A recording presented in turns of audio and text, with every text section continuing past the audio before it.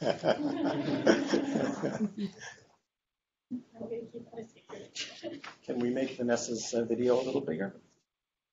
I'm not sure if we can, yeah.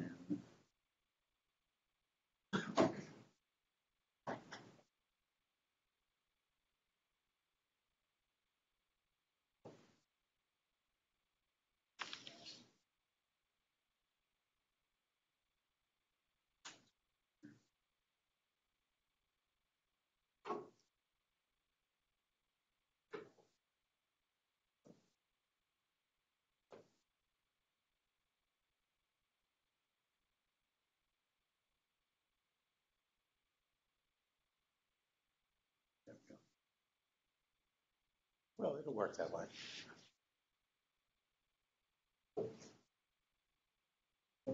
Hey, Mike.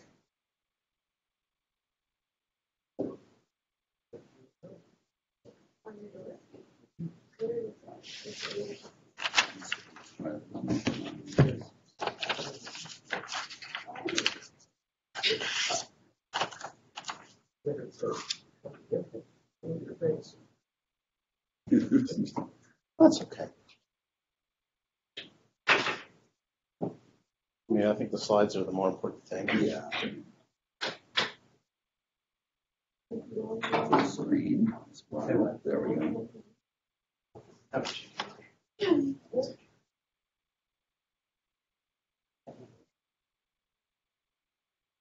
But we should probably get started, so it's not really too much. Okay. Okay. All right. Vanessa, you ready? Yep, I'm ready. Well, probably a little more volume with that end. Give us a sound test. Okay, hello, hello, hello. Yeah, Right. that's a good volume. Great. So, I'm delighted to introduce Vanessa Watson from the University of Cape Town, where she is a professor of architecture planning and geomatics and a fellow of the university. Dr. Watson is a graduate of the University of Witwatersrand. She's published on Southern planning issues, Southern perspective on planning theory, the New Urban Agenda, African planning education. She is the Global South editor of Urban Studies and the editor of the European Journal of Development Research. She's on the editorial board of 4 different journals, and she was the senior consultant to the UN Habitat Global Report on Human Settlements in 2009. The title of today's talk is Planning in and for Cities of the Global South. Vanessa, we're really indebted to you. You flew from Cape Town here in December to give this talk, and then we got snowed out, and you had to return home without the talk. But we're really delighted to have you with us today. I think it's about 6:30 in the afternoon in Cape Town, and of course right. It's just afternoon here in Atlanta, and we're really pleased to have you with us and look forward to what you have to say. Well, Bruce, thank you so much for your original invitation, and thank you so much for setting this up again. But just please tell me, has it stopped snowing? Yes, there hasn't been snow in a while in Atlanta. And the question ever since I was there, I'm sure. Okay, well, great to speak to you, even if by distance. And let me say my piece, and then we can open it up for questions. I want to start off by summarizing I suppose the key arguments that I'm going to make in this talk. And I suppose the important point here is that for a long time I have felt that a key problem in planning theory and practice is the fact that we don't understand or we don't appreciate just how different parts of the globe can be. And when I say the globe, I can refer to countries, regions, neighborhoods, cities, whatever scale you choose. Major differences across the world. And I don't just mean difference in terms of what you see when you go to a new place. I'm talking about culture, I'm talking about politics, environment, the nature of cities and towns and rural areas and everything else. And yes, we're in a globalized world and some places are quite similar to others, but I'm arguing that there is deep and major difference if we look across our world. And I'm afraid, and this has been my deep concern, is that almost always we come across planning theories that claim a relevance to everywhere. Excuse me. They might have been developed in a particular context. They might reflect the problems of a particular context. But they never specify, this is my theory for place X. Sorry.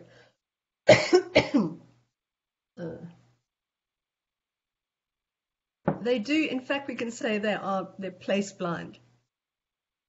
And then so often we get the tendency to what is called best practice. Practitioners who say a planning intervention worked well in place X, it will surely work well in the rest of the world.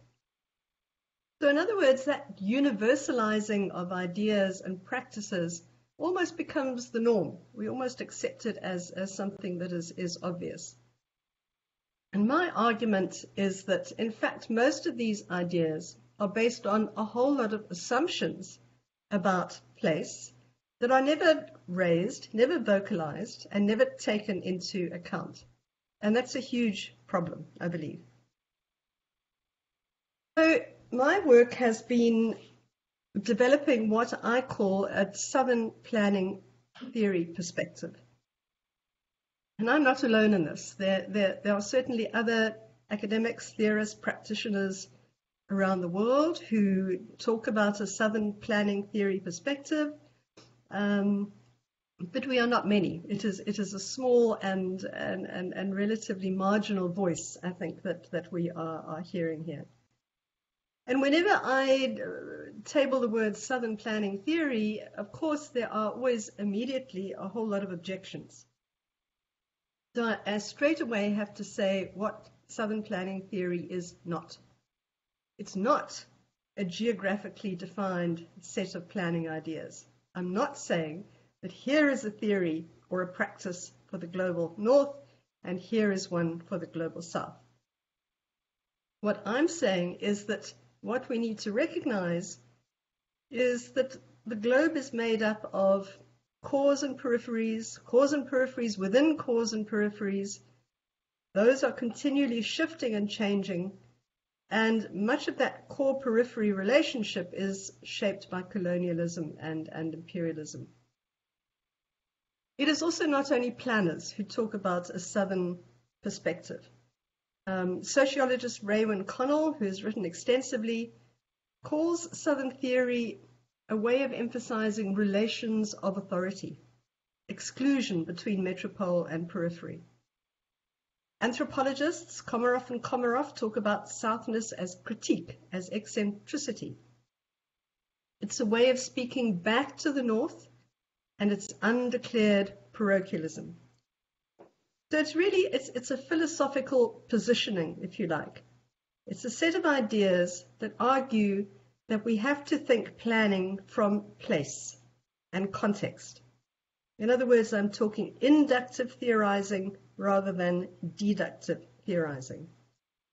The one thing we have in common across many parts which I will be talking about is a very large chronically poor population, and that is a common characteristic. But we know those exist in the global north as well. Now, what I want to do, just to emphasize my point, is to talk through some aspects of place difference that maybe if you have traveled, then you would be aware of these. If you have not traveled that much or have not looked at the international literature on planning, you may be less aware of these. So let me skim through some aspects of place difference. And probably one very key one is urbanization, the level of urbanization. What this graph is showing, okay, is levels of urbanization by continent. And immediately on the left-hand side, you can see the difference between what are usually called developed countries and developing countries. Developing countries heading in by 2050 to have very extensive urbanization, very large numbers of people living in cities. If you look to the two bars to the right of that, just look at Africa and Asia and the rate at which they are going to urbanize, the numbers of extra people that will be in cities by 2050. But if you look at the bars on the right, look at LAC, that's Latin American countries. And what this is showing is that the global south itself is also very different. It's also very diverse. So we must be careful not to homogenize these places. It's important, I think, to understand when we're understanding place, we must understand history. And history has had a profound impact on urbanization. If we're wondering why Latin America is so highly urbanized and not urbanizing very fast anymore, one thing we can look back on is its history of colonization. Colonized first and withdrawal of colonial powers very early on. It was what we call Southern Urbanization Phase 1. Asia colonized next, and with colonial powers withdrawing from it, urbanization Phase 2. Africa is the last continent in the world to go through an urban transition. That is going through its urban transition right now. So these continents they're all part of the global south, but they are very different, and you have to think back to history, and particularly colonial history. If you just have a look at cities which are growing the fastest, the red dots and the red squares, you can see that they are concentrating in certain parts of the world. Certainly China, as we know, has cities which are growing very rapidly. But look where a lot of those red dots are. Africa, Sub-Saharan Africa, and the Middle East. And the boxes which show the biggest cities, okay, many of them in China, Asia, and the Middle East. Only one in Africa, Lagos. Africa is not heading down the road of mega cities for some or other reason. Other parts of the world are. So again, these major differences. So currently, Africa's population is largely rural. We are into our urban transition. But look how quickly that urban population will grow. We can say in Sub-Saharan Africa that most cities are going to double in size in 20 years' time. Now, for cities that are already poorly planned, poorly serviced, weak economies, okay, the prospect of those cities doubling in size in 20 years is mind-blowing. How are those cities going to cope with these huge populations? How are they going to be managed? What is going to be the impact of things like climate change and disaster risk? So this is a very big issue that you probably would not come across, and not in the same way if you were planning in North America or Europe or Australia. There are aspects of the African continent and others that make our planning task and our planning thinking very different. And I'm just looking at urbanization at the moment. Now, theory. Let me give you an example of how a particular theory about urbanization and industrialization, which was developed in the global north in the United States by one Rostow in the 1960s. And let me look at how applicable that kind of theory is across the world, just as an example. Some of you who have done economics may be familiar with this graph. Rostow was suggesting that all countries went through phases of economic growth from when they were small economies, traditional economies, to what he called the stage of high mass consumption. And Rostow argued back in the 60s that urbanization and industrialization correlated together. You get the two together. When you get industrialization, you get urbanization and rising incomes. And he was basing his theory on what had happened in the United States. But as theorists do, he was arguing this theory applies everywhere in the world. Okay? And there are economists who do, in fact, try and apply it today. And if you have a look at the graph on the left with the blue arrows, you will see that in certain parts of the global south, Indonesia, Malaysia, Thailand, Rostow's model was in fact holding. You have urbanization, you have industrialization, and you have rising incomes. So, yeah, Rostow's model fits. But have a look at Africa. Where is that correlation? Okay, it just doesn't apply. What Africa is experiencing is very rapid jobless urban growth. We have the urbanization, we have the massive increase in the size of cities, but very little in the way of industrialization. South Africa is an exception. Let's leave that out of it. We're talking sub-Saharan Africa, okay? Rapid urban growth without a developing economy. And that leads to all sorts of very particular problems, issues, the nature of settlements that are critically important for planners. We have to think about those. I've now, and this is maybe going to be a rather crude exercise, but I've tried to just highlight some of those differences between American cities, US cities, and African cities, just to show how different these aspects can be. If you look at employment, 66% of the urban population in sub-Saharan African cities are in the informal sector. They're in informal work. That's huge, and it's not changing. The informal economy is simply growing. Whereas in most American cities, 95% possibly of people are employed, and that's a very different scenario. Poverty. African cities, 43% below the poverty line. US cities, average 14%, but we know some American cities have much higher rates below the poverty line. But again, really major difference between the two continents. What about living in slums, informal settlements? In African cities, 62% of the population live in slums. In American cities, we know that there are areas of high poverty neighborhoods.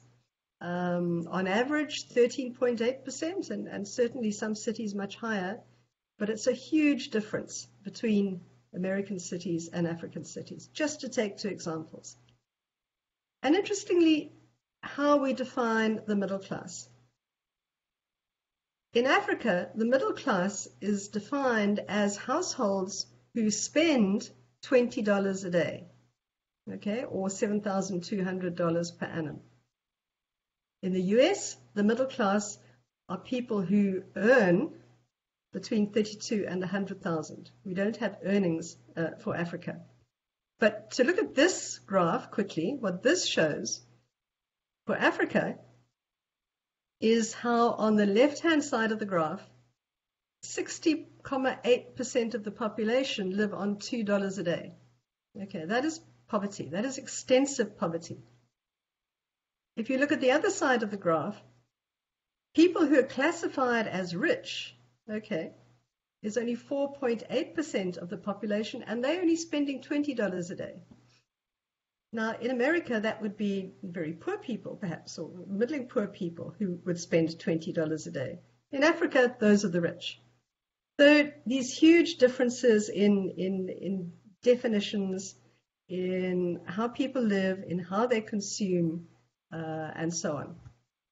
And just to make the point that what I've done in these graphs is skim in a very superficial way across some place differences. I could talk about many more. I haven't talked about culture. I haven't talked about politics. I haven't talked about religion. I haven't talked about political systems, governance, institutional systems. Those as well also vary hugely from one part of the world to another, and within the global south. So my argument is that difference, place difference, is profound. And as planners, we need to acknowledge it, recognize it, work with it. Now, let me move on, because I think a question is, well, this global south thinking, but what is it producing? Have new planning ideas or concepts emerged from the global south? Is there a global south theory? And no, there isn't, for very important reasons. And what I'm going to do is to draw your attention to some of the key planning theorists who are thinking through what are the contributions of global south theorizing in planning. And I think it's important to tie these back to individuals who live in a particular place, because their work and their thinking is usually shaped by the places they live in and the things they encounter every day.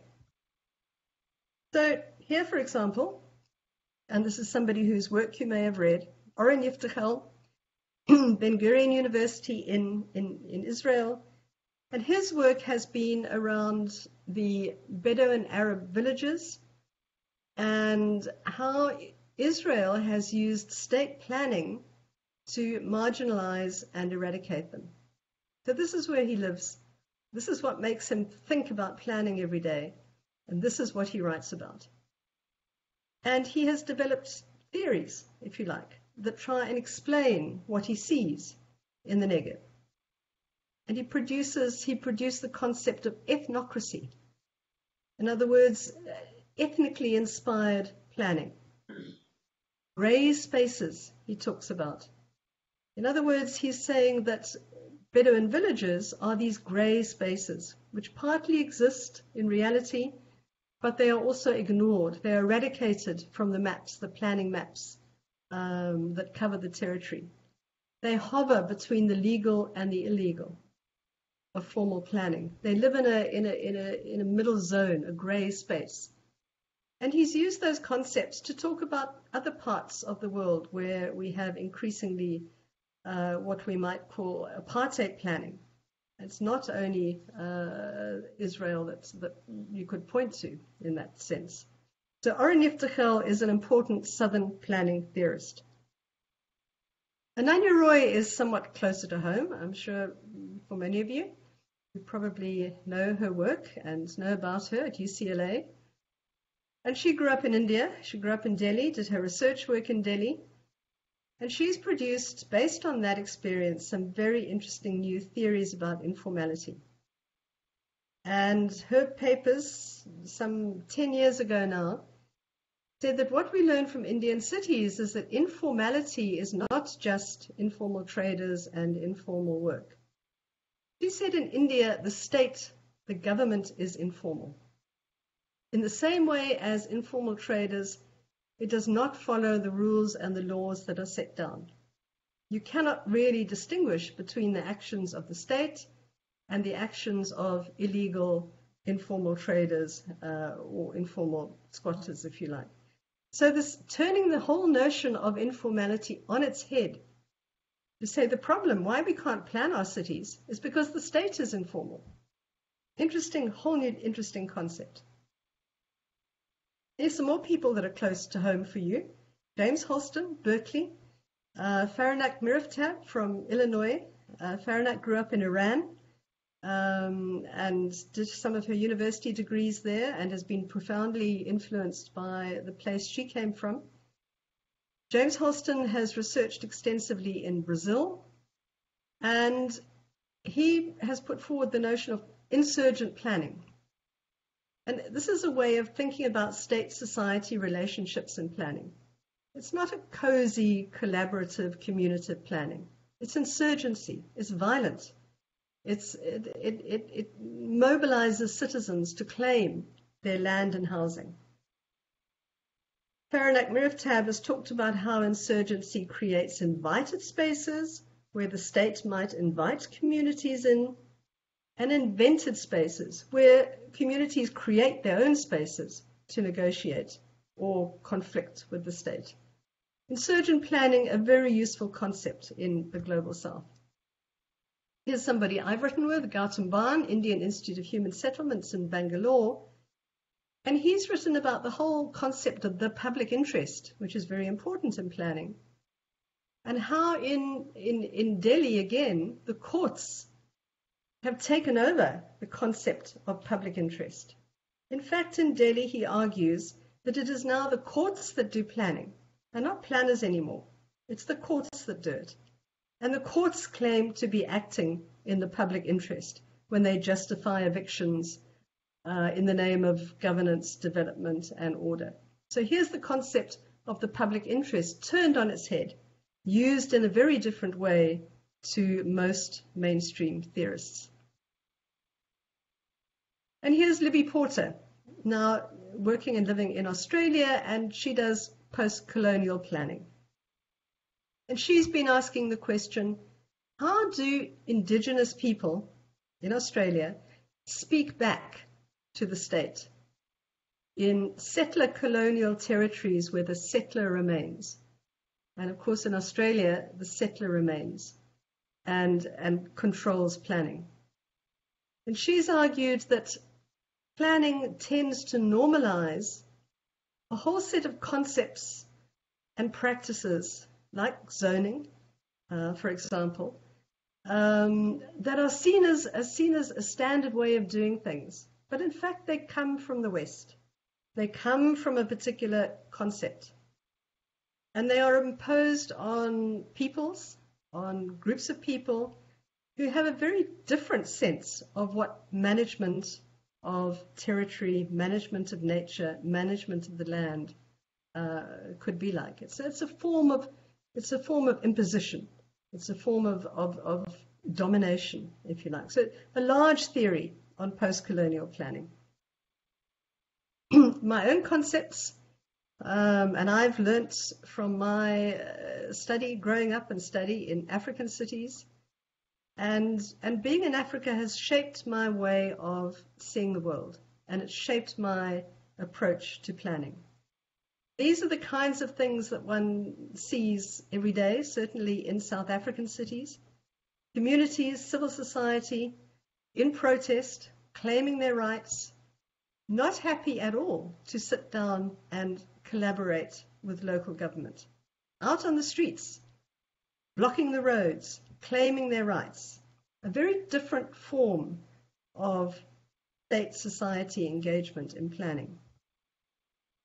I've used the term conflicting rationalities as an alternative, if you like, to collaborative and communicative planning. And I've suggested that the thinking behind collaborative and communicative planning, which came from the United States, from the UK, from Europe, very good ideas, may work very well in parts of your context, may in fact work well in parts of my context, particularly in the wealthy white suburbs of Cape Town. But for large parts of my city and other cities, this way of going through or undertaking participatory planning doesn't really work at all. We've got to understand conflict rather than just consensus, because conflict here and in many other African countries is usually the heart of the planning process. So I've argued that we must recognize deep difference and conflicting worldviews from planners on the one hand and communities on the other. And it's shaped by what I've called a located politics of difference. And that's imbued with power and rationality. And colonial and the post-colonial influence is key here. So I've talked about conflicting rationalities, and I have a book that's just come out this month which deals with that. And I've said this is a major tension in planning between the state, okay, which is techno-managerial, so usually a bureaucratic approach to state planning, perhaps less so in the United States, but state planning very strong in Africa and other parts of the East. And the state often in alliance with other actors like property developers, and they stand almost in opposition. They have a very different view of the world to marginalized and impoverished urban populations who are desperately trying to survive under conditions of informality or illegality.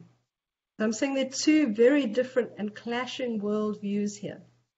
The chances of reaching consensus about what a plan should look like, you may be lucky, but more often these fall into conflict. And you've got to look at this interface between these clashing logics. And are there ways of connecting and building across the interface? Because we don't want to simply throw up our hands and say, therefore we can't plan, or therefore we can't communicate. But we have to look at ways of communicating in very different ways. And we have to learn from practices here. So here's a very important practice which I've learned from. And it's the process of co-production.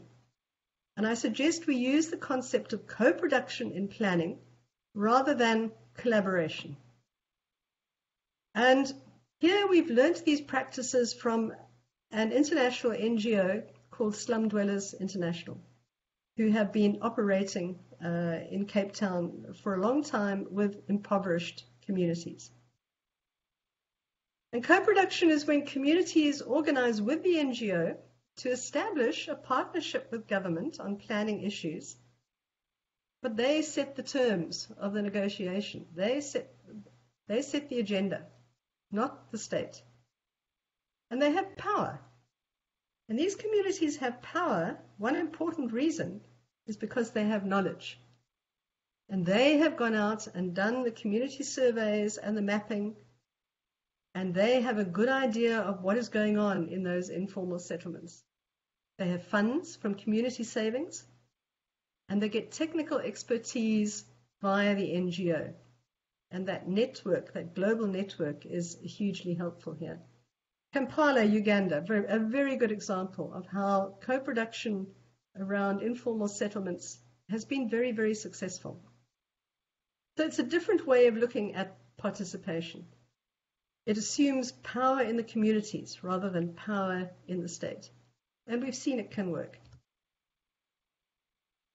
Right, I was asked to look as well at some of the innovative practices in pedagogy, in curricula, and some of the innovative practices in practice. So let me refer to those. And Bruce, I think another 10 minutes, if I'm okay. Sure, Vanessa. We advertised the session till 1:45, which is another 45 minutes. And so I think we can split between your talk and questions as you wish. Fine. Okay. I've probably got another 10 minutes, and then we can go to questions. Perfect. So, pedagogy, planning, curricula. I have been a member of an organization called the Association of African Planning Schools, and there are many equivalent organizations like this, ACSP in the United States, ESOP in Europe, and the UK, and so on. These are organizations of planning schools that come together to work around education and curricula. And the African Planning Association, which now has 53 planning schools as a membership, and the red dots show where those schools are, and you can see they spread across the continent. So it's been a very useful network of planning academics when we want to talk about planning education. And what we did some years ago was to think, how as an organization can we put forward a new kind of planning curriculum Because what happens in most planning schools in African cities is that they teach a Western-dominated, often outdated from the 1950s and 60s, planning curriculum that has been imported from the UK or Germany or France. And we have argued that those planning curricula, that way of teaching planning, is focused on orderly, controlled, modern cities, and really doesn't work when you're talking about the realities of African cities today. Rapid growth, huge informality, very different to the cities where these planning curricula came from. So we have argued that we need curricula and we need planning which is more enabling than controlling. We need to think about creative problem solving in planning, like co-production, rather than thinking of a set of rules that you simply apply, zoning rules, regulatory rules. We need to think about a more flexible and empathetic approach between planners and communities which they plan with, and understanding and recognizing the cultural difference that occurs between different communities and between planners and the people they work with. So we structured a model curriculum around 5 key themes that are important in African cities. This was after extensive debate across the ARPS planning schools. And we said the key issues which should shape a curriculum are informality, climate change, spatial planning and infrastructure development, actor collaboration, and access to land. And we brought those as key subjects into our model curriculum. In doing this, we signed an MOU with Slum Dwellers International, and they helped us develop these ideas and ideas about planning and teaching planning to respond to those kinds of problems. And what we came up with was a model planning curriculum. Very general, could be adapted to context. And what happened in 1914 was that the University of Zambia agreed to pilot this model curriculum as a master's curriculum. Very exciting. We never thought we would find a university prepared to do this. It was a brand new postgraduate planning school, and they adopted our model curriculum almost word for word. And even more amazing was that the Vice Chancellor of the University of Zambia signed an MOU with Slum Dwellers International in Lusaka to agree that both the NGO and the community members would come into the university to teach about slums and about planning. Now, most African universities are highly bureaucratic, highly technical, and I was absolutely amazed that the Vice Chancellor even agreed to do this. But this was a huge step forward. This program started in 2014, a lot of support from government. It's been doing incredibly well. We're very proud of that achievement. But we've had issues and concerns at my university as well. And over the last 3 years, we have been swamped by student protests across all the South African universities, calling for not only free higher education, but also a decolonization of the curriculum across all the faculties, across all the subjects. On my campus, for a long time, there has been a very large statue, which you can see in the picture, and it's a statue of Cecil John Rhodes, who was a British colonial industrialist, who, if you look at what he did, was involved in large-scale exploitation of agriculture, of minerals, and so on. And the student protest crystallized around this notion of Rhodes must fall. That was the symbol, if you like. The statue had to go. You can see it all tied up with black bags and sticky tape there. and the curriculum has to be decolonized. And the statue did go. The university agreed to remove the statue, and it's now lying somewhere in a storage area somewhere in Cape Town. And certainly in my planning school, we spent a lot of time trying to think through what would be the basic principle of the curriculum. And these are the 7 ideas that we came up with. And some of these, I must say, I think we were already taking into account, but others were new for us. So we have to, when we talk about planning, and we have to take into account history and how history has shaped cities and places. And we must recognize the ongoing impact of coloniality. The colonists have gone, we have political independence, but those imperialist relations of exploitation continue. Okay, so we must recognize coloniality. As academics and as students, we must reflect on our own values and standpoints in all of planning. Okay, we all think from a certain place. Okay, and that we must be conscious of. We must think about. We must value in our teaching experiential learning, local knowledge, and empathy. Experiential learning. Send our students out into the communities to work with them, not to sit in a classroom or a studio and simply hear about them. To actually get their feet dirty in informal settlements, to sit there and have tea, to sit there, to walk around, to experience the everyday lives of people who live in informal settlements, to engage with them, to dialogue with them, to discuss what their problems are and how they would see their environments as different. That, we argue, is the way to learn. We talk about situated learning.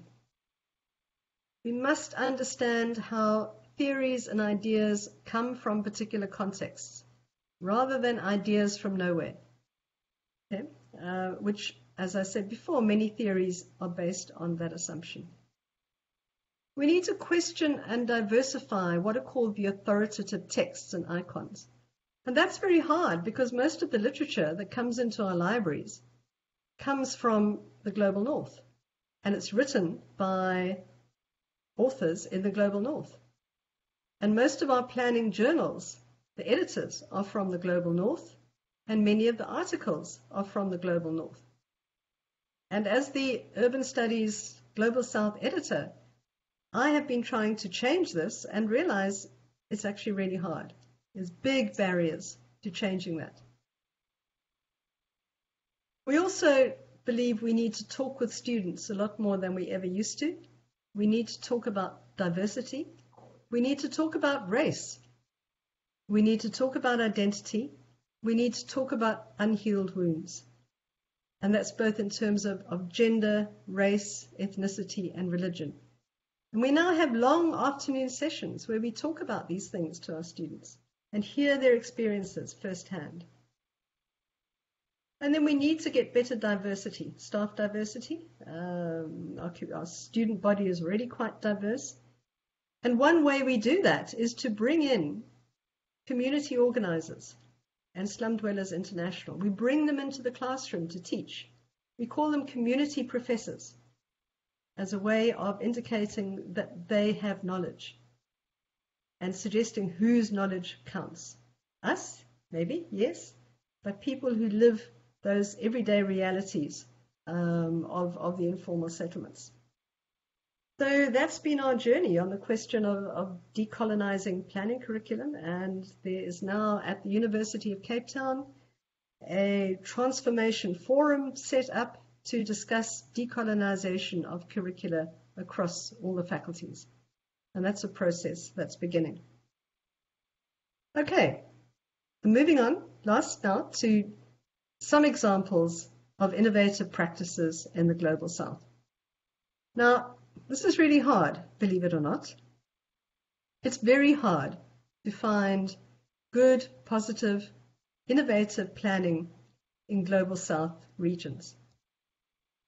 And the main reason for that is because most planning in global south cities still slavishly follows northern planning and increasingly eastern planning as well. And here, for example, is the master plan for Kigali, which is the capital of Rwanda in Africa. And just look at that picture. In fact, it was put together, the plan was put together by an American firm. Won't mention names. But this is an imitation of Dubai or Singapore. In fact, in the back, you can see a building shaped like the one in London called the Gherkin. So this is cut and paste of architecture from the global north that has now become incredibly popular in many African cities, large parts of India, in fact, across the global south. More and more city plans look like this. Vanessa, And before you my leave that, article on, sorry? before you leave that slide, I don't know if you were going to say this. The plan that you're showing us now received in 2007 an American Planning Association Outstanding Plan Award. I didn't want to say that, but you said it. Good. Yeah. And it's maybe just mentioning that Rwanda is a city where some 70% of the population have lived in informal settlements. It's a poor city. People survive off informal work. In this picture, you don't see any shacks, you don't see any slums, you don't see any informal traders. You see tall glass box buildings that will all depend on lifts and probably air conditioning, where the power supply is cut off frequently. And here is a plan that is put together for a population that simply doesn't exist in Rwanda. Now, Rwanda is a highly state-controlled country, and they have pushed ahead to make this plan happen. And I'm told if you go to Rwanda now, what you see is that the informal settlements have been moved away, knocked down, and these kinds of buildings are starting to emerge. And it's happening. And where those poor communities have gone to, where they've been moved to, we really don't know. So this is, if I say what kind of planning is happening in the global south, I'm afraid it largely looks like this. If you want to look at innovative planning practices, you find little pilot projects scattered across Africa, some bigger ones in Latin America and Asia. The really good ones are bottom-up, community-based, small scale. Here is a project in Nairobi, started by, again, a branch of Slum Dwellers International, Muungano Kabemoto. But the community has made the bricks, it has built these houses, and it has paved the roads. They have done the work. And it fits incredibly well. Those houses that you see there are 4 stories high, but 4 square meters by 4 square meters. But into that you can fit a whole extended household. And it's cheap. They can afford it. And it is for the community and by the community. And that's good practice. We can look across the continents for other ways, other good planning ideas. They're not easy to find. You can certainly find examples where informal work has been incorporated into housing and homes, where governments have recognized the importance of public spaces to use as informal markets. Zambia has had a program of developing public markets. They're really important in terms of food security. India, in recent years, passed a new act that protected informal markets in public spaces. So that was a big leap forward. So these things are starting to happen. We can find small examples of new urban infrastructures and technologies which leapfrog the big conventional systems. and look at the more low carbon resilient options. Kenyan's wind farms, for example, growing very rapidly. Managing waste picking, more jobs, less landfill. Domestic biogas programs, energy from waste, permaculture projects. BRT, which has been copied largely from Bogota, is starting to take off in cities, at least at some form of public transport. But really, you're breaking the barrel when you come to look for good planning practices in global south regions. So finally, and to wrap up, and then we can go to questions, let me just try and repeat and pull together again what I see as the value of Southern theory and practice. And essentially what I'm talking about is not a new theory, not a theory for the South, not a set of practices for the South, or which can say these are relevant everywhere, but rather a pluralization of theory and practice across the globe. Different theories, different ideas, which all relate back to the context from which they arose. And some of them may work in other parts of the world, but let's not take that for granted. I don't like to talk about a Southern theory. I like to talk about theory in the making, a Southern theory building project. We're still at the very early stages of thinking about a perspective on planning from the global South. We have a long way to go. Not there yet.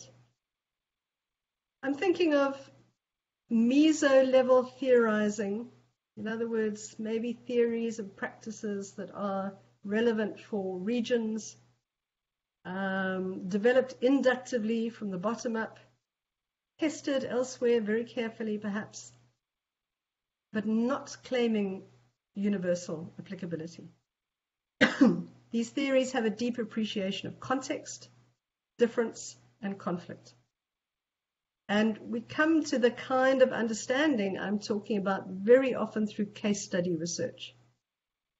So we deeply analyze and understand contexts, places within the wider frame of economy and society that tie parts of the world together. And post-colonial thinking, I think, is important here. So it's still at the beginning. It has a long way to go, and for me, it has been a very valuable perspective in terms of my thinking about planning. Thank you.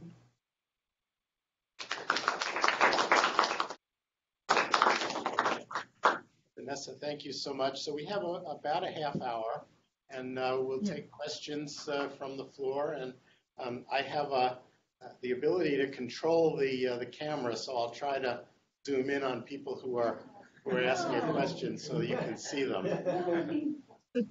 At the moment, they're very small. While people are thinking about their questions, I'm going to take the prerogative to ask the first one. And so maybe I'll try here to set an example. Yeah, there we go. So, of course, you know what I look like. But Vanessa, you worked with UN Habitat on the 2009 Global Report on Human Settlements. And you know that I worked with them on the International Guidelines for Urban and Territorial Planning.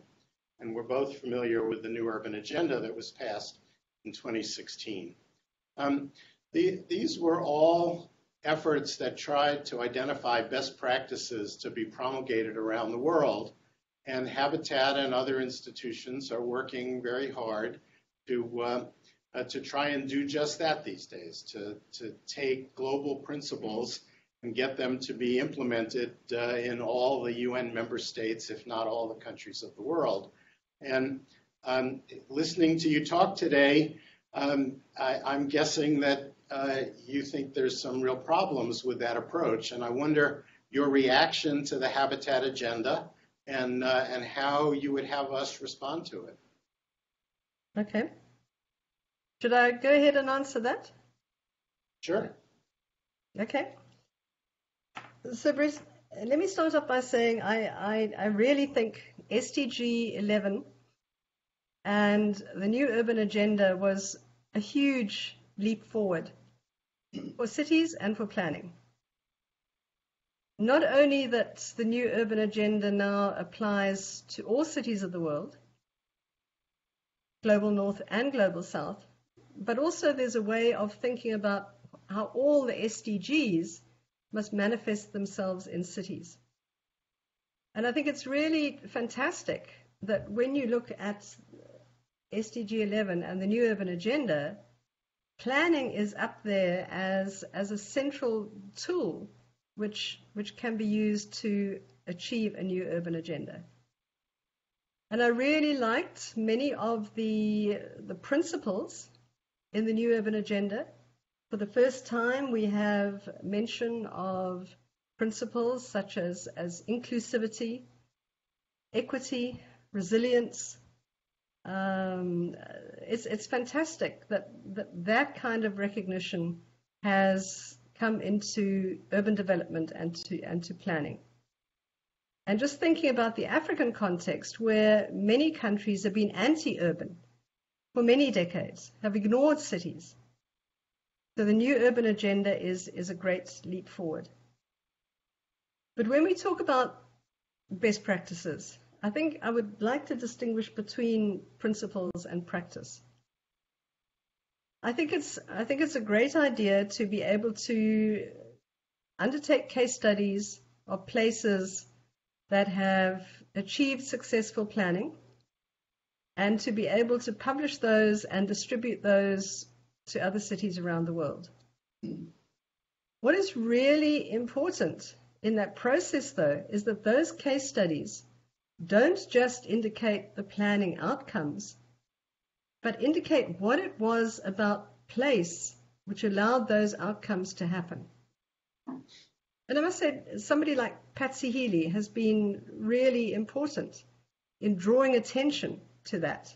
I'm thinking of her most recent example about universalization and particularity.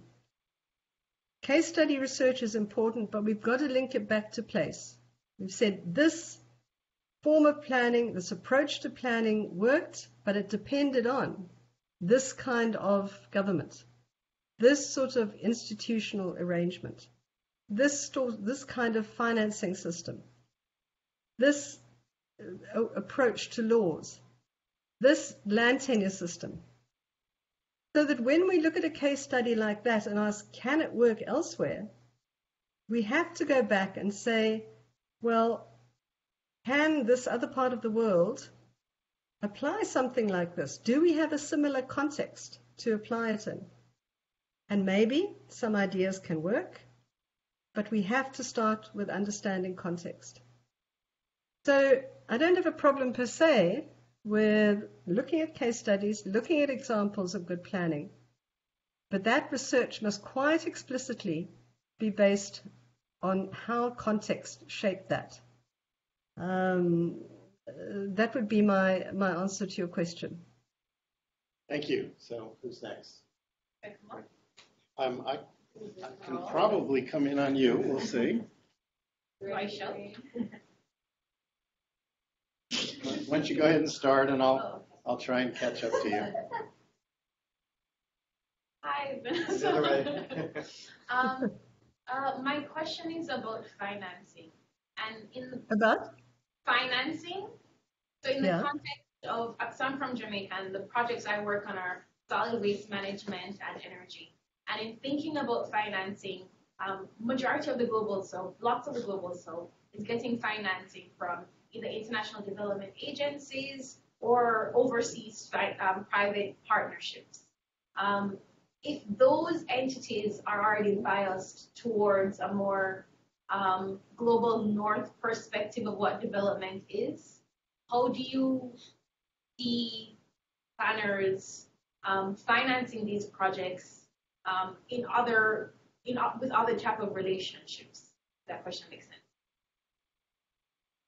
So I think you are right that certainly in the past and even today, much of the financing for Global South projects, urban projects, has come from the international agencies, and we know that the World Bank has been key there.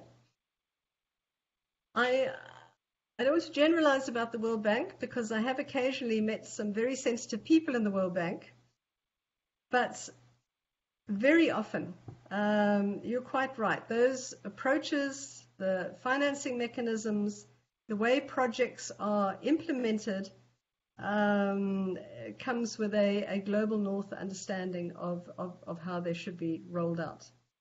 Often very little understanding of context, and often very little post-implementation evaluation and monitoring to try and check whether these things work or not.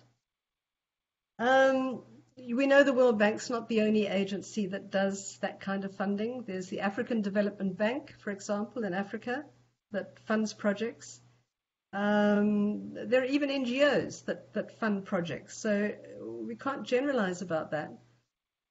But yes, you're right, very often it's Global North finance, and along with that comes Global North expertise and professionals. And one likes to see circumstances where the World Bank draws in local professionals, but that doesn't always happen. So I'm not that familiar with the Jamaica context, but certainly from the context I know, that finance comes with strings. And those strings are knowledge and technology. And not enough is attention given to, is this going to apply in this context? Is it going to work? So I agree, yeah. I wonder if I can ask a follow-up about China's engagement in Africa. China's been spending a lot of money on infrastructure in Africa in recent years. And the things that you just said about third-party funders, how do they apply to the Chinese experience in Africa? Yeah. Well, it's quite interesting. I think the World Bank has been getting increasingly nervous about the way Chinese state investment is moving into Africa. And China comes in the same way that the World Bank comes in with loans or grant money, often at better interest rates than the World Bank. So frequently African governments are very happy to take Chinese loans and along with that Chinese expertise. And again, I don't want to generalize, but it's very often the case that we're seeing similar problems. Chinese companies that move into a part of the continent, bring their own labor force, okay, and their own professional force, construct the project, and then up and go. And one can point to all sorts of major projects, huge projects, many of them infrastructure and roads that have been built that way. Now, a road is a road, okay, but could have been built probably with local labor rather than Chinese labor. Could have been considered as a local economic development project rather than just China pouring money in. And then there are ongoing strings attached. China has, one very big project that China constructed was a satellite city outside Luanda in Angola. And China offered to put up all the capital to build the city. I think it was for about 50, 60,000 people. Built the city, okay, and then left it up to the state as a loan to sell off the apartments, all of which were way, way, way too expensive for even the middle class in Luanda. And for ages, that satellite city stood empty. It was called the Chinese ghost town. There was a lot on BBC about it, because people simply couldn't afford those apartments. So the Chinese company had not thought through what kind of apartments are we building for what sort of income groups.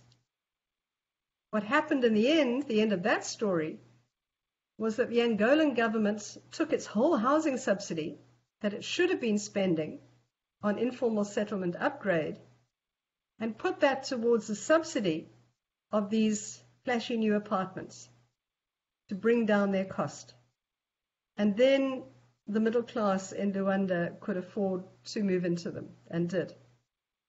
But there was a budget that was completely redirected to trying to make up for a wrong project that had been executed by China. There are major Chinese projects going on in Africa at the moment. Are port developments, there are new railroad developments, there are road developments. There are Chinese companies moving into what we call land grab agricultural land to invest in large-scale agriculture. And whether that product stays in Africa or goes back to China, we will see. Not so much in South Africa. We tend to, in fact, we've probably been dealing with Russia in recent years more than China, particularly around nuclear power stations, which have been very problematic. But the rest of the African continent, China is increasingly dominant, yes. Just one more question. So what are some of the examples you're seeing of alternative or more innovative funding mechanisms which reduce that kind of influence to be a more global north kind of planned city or infrastructure project? Any examples that you have that are maybe collective economics or cooperative economics or anything like that that you think is interesting? Okay, so I think more of the good ideas are South African.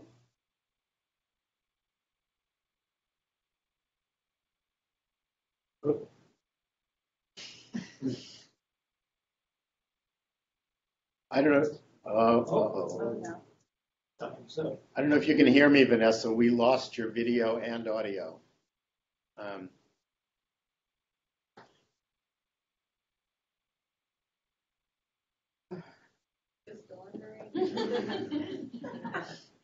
Her video's off. Bear with us. We'll see if we can get her back.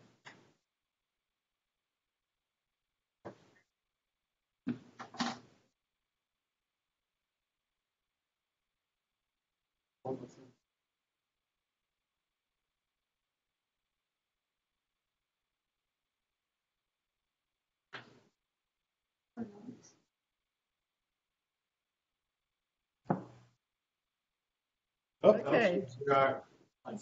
Suddenly come back.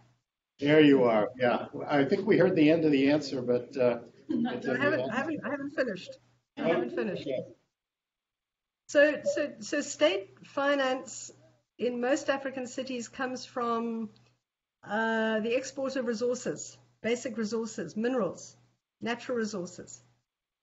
And the profits go back to central state, and very little of that finance is devolved to local government. The highly centralized powers, functions, and finance. So any projects are usually very top-down, funded by national government, with very little connection to what is going on the ground in cities. And that's mostly because municipalities are cash-strapped.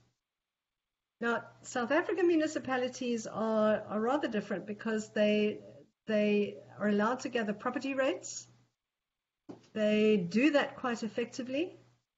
And property rates are quite a big source of income for most local authorities. So local authorities in South Africa can draw on national funds for infrastructure, but they also depend on their own funding, their own budgets, and their own projects. And that is where you're able to do that combination of national funding and local funding that I think you get better ideas starting to develop. So again, very hard to find innovative ideas across the continent. better ideas perhaps where you have a good, solid municipal finance system. And that's key to a lot of things, I think. Vanessa, this is a question about scale. So there's a sense at which the core lessons that you summarized at the end were about empowering people to do community building, and it looked primarily at the scale of the settlements, right, of neighborhoods of that scale. But the problems of African cities are not just at the scale of the smaller settlements, but at the scale of the urban agglomerates. And I'm wondering if there's been any work done in Africa or in the planning schools around what it means to try to create a city of 5 to 10 million people when the dominant pattern is one of informal settlements mixed with more formal kinds of development patterns. Is there an emerging sense of what an urban theory might look like? So what is happening at the moment, I mean, think back to my picture of Kigali, where you have plans for very large new cities. They largely happen through governments inviting in foreign consultants, either from the West or from the East, and the whole process of drawing up the plans rests largely with those consultants. And it's all the way from engineers to property developers to planners and the whole lot. So is there a counter voice? Is there a counter voice to that? No. There's to the extent that organizations, global organizations like Slum Dwellers International, and Slum Dwellers International sits, for example, on the board of an organization called Cities Alliance, which is quite influential across Africa and beyond. An organization like Cities Alliance, which is strongly influenced by NGOs, can start to put forward that voice, and they certainly do. It's a question of capacity and funding again. There are many African governments who realize that their urbanization rates and levels are alarming. They realize they will have to either expand their current cities or develop new ones, but they don't have the expertise and they don't have the capital to do it. So most of them have resorted to calling on foreign funding, foreign expertise, and consultants. They certainly, some of them, and again, South Africa has been far more controlling in this respect. It's been far more difficult for foreign developers to simply come in and do what they will.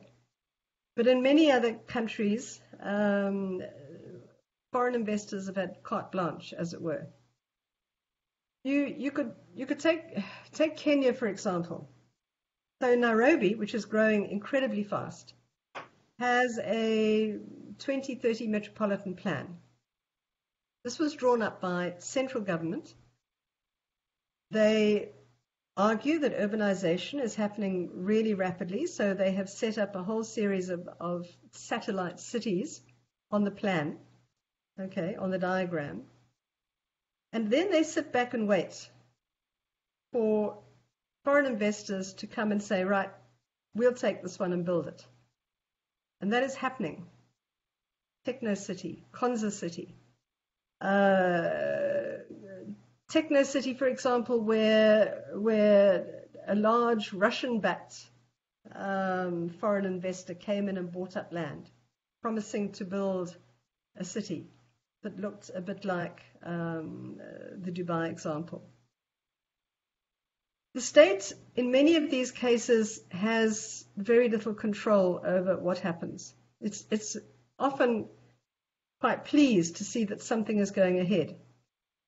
that in future they may be able to say we have world-class cities. That is very attractive to politicians. They don't see it as a problem. What they do see, what many politicians do see as a problem, are sprawling informal settlements, dirt, informality, disorder. That, as far as they're concerned, is something that they have to sweep under the carpet as fast as they possibly can. What they're looking for are the world-class, iconic models that many of the overseas investors are proposing. And what I'm saying for Africa goes for India as well. So South Africa is different. Municipalities much stronger, able to say, no, we don't like that. We want it differently. But most other African countries, it's central government with very little power or willingness to shift things in a different direction. Now here, and let me get back to Bruce's first question, increasingly governments are going to be pushed into taking account of Sustainable Goal 11 and the New Urban Agenda. And they're going to sign up to commitments and agreements through the UN that say, yes, we do believe in the principles of the New Urban Agenda. We do believe in inclusivity and pro-poor policies and resilience and so on. So increasingly, I think, national governments are paying lip service, perhaps, to all the good principles of the New Urban Agenda. But when you look at what is actually happening on the ground, it's rather different. And it's going to be a huge task for UN Habitat and anyone involved in the New Urban Agenda to try and convince governments that they have to see things differently. They actually do have to follow the principles of the New Urban Agenda. And they're a long way from that at the moment. Serena, you had your hand up. Oh, yeah. You really don't. Too bad. I was wondering, I think the community professors idea is really cool, and I wondered if you could tell us more about how that worked and how it was received by faculty and students. So just Yeah. the start of your question, I didn't quite hear it. Maybe you want to come closer to the speaker? Yeah. That way, the film won't be on you. You can zoom out, though. It's going to get weird if I get it. I'll get to you eventually. Gotcha, Bruce. I was wondering if you could tell us more about the community professors. I think that's a cool idea. And Community professor. Okay.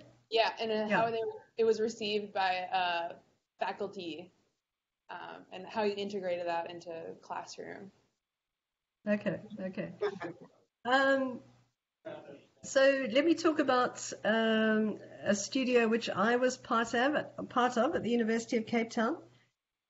And this was a class of maybe about 20 master students. And their project was to take an informal settlement in Cape Town and try and understand what was going on in that informal settlement and then come up with a set of plans for upgrade. What we did was we never just go into a community as faculty or as students. We work with an NGO, and in this case it was Slum Dwellers International that has a branch in Cape Town. And this NGO had been working with the community on upgrade ideas for a while, so they were embedded there, if you like. We took our students into that community maybe 3 times a week. It was not an in-out. They went into communities accompanied by NGO members, and they negotiated and talked to and discussed with community organizers. And there was endless discussion about what the problems were, what the issues were, and what could be done. one of the, in this case, the informal settlement was built on an old landfill site. And the health challenges from building on an old landfill site and the leakage of noxious chemicals, of course, is extreme. And there was a really interesting conundrum for the students, because as much as they said to the community, it's really unhealthy to live on a landfill site, okay, the community would say, we're healthy, we're fine, and we're not moving, okay. So what do you do as a planner there? How do you negotiate that? But in that process, what we did was, often the students went to the community, but several times the community was bussed into the university. And when I say the community, I mean organizing committee, maybe 10, 20 people. And then what we do is the students would put up their ideas on posters, pin them up on the wall, and do formal presentations to the community. And the community would be there as almost sort of examiners. They were there to comment on where they thought they were right or going wrong, where they had good ideas or bad ideas, and we called them community professors. It worked when we had another project where we decided that the community together had to go and make presentations to the municipality to try and persuade them to get involved in the upgrade. So we put together the community members and the students into groups, and each group had some community members, some students. And those groups had to work on posters, presentations that identified the problems and then identified some solutions. And that was fantastic, where you're not just presenting either way, but you're actually working together in a group. That was fantastic. So different ways of doing it. The University of Zambia course has done that kind of thing frequently. Brought the community in to talk in the lecture rooms, to give or to critique posters and work that's put up on the wall. So that's how we've done it, and being very explicit about where we think knowledge of different kinds lies. Yes, we have knowledge of a certain kind, expertise. Community members have other kinds of knowledge, which are also important to what we do. So we're at the announced end time of the session, but I thought I'd ask if there was one more question. And I know some people may have to go, and if you do, please don't let us know. Okay. Lee. Yeah.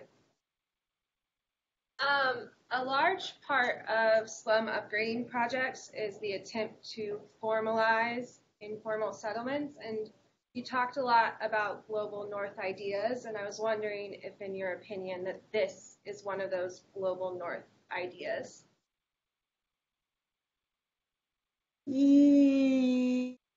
Yes, in a way, because I think for planners in practice, they have a vision of what a good environment is like, and often this comes from their training, comes from their experience.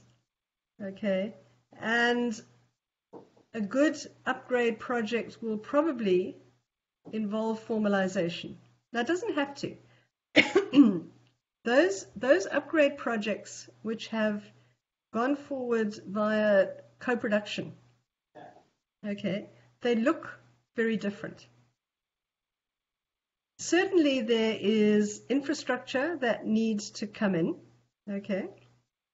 There are certainly roads that need to be made. But what is different about upgrade when co-production happens is that A, the community is involved, and B, everything that is done is affordable. Because the key problem with upgrade of the formalization type is that almost inevitably community members can't afford the result. And when I say can't afford, it means they usually have to pay rates and taxes of some kind. They may be getting electricity. They may be getting water for the first time. Those costs have to be factored in. They may be given freehold parcels. The rates on that have to be factored in. So yes, in some ways, upgrade is and can be a step towards something more formal. Okay, how it's done and the kind of image that planners work towards is crucially important. And when it's done with NGOs and when it's done with communities, upgrade can happen slowly, incrementally, without removing households from the land where they're situated. In other words, not rollover upgrade, as it's called. And working around people's places where they live and activities which they do. Incorporating things like places for street traders, places for markets, places for creches. What is important in a community upgrade may look very different to what is important in a professional, formalization upgrade. There's degrees of difference between these two. But very often formalization is the way it goes. And it's a lot of it comes from this vision of what is a good environment in planners' eyes. Yeah. So, Professor Watson, I'm going to thank you very much for spending these hour and a half with us. It's really been wonderful. I'm sorry we don't have the ability to interact less formally after the talk here, but I hope you'll be willing to take emails from people and perhaps to respond that way if folks want to continue the conversation. And why don't you join me? Thank you, Dr. Watson. All right, I'm going to go ahead and close the session then. Bye.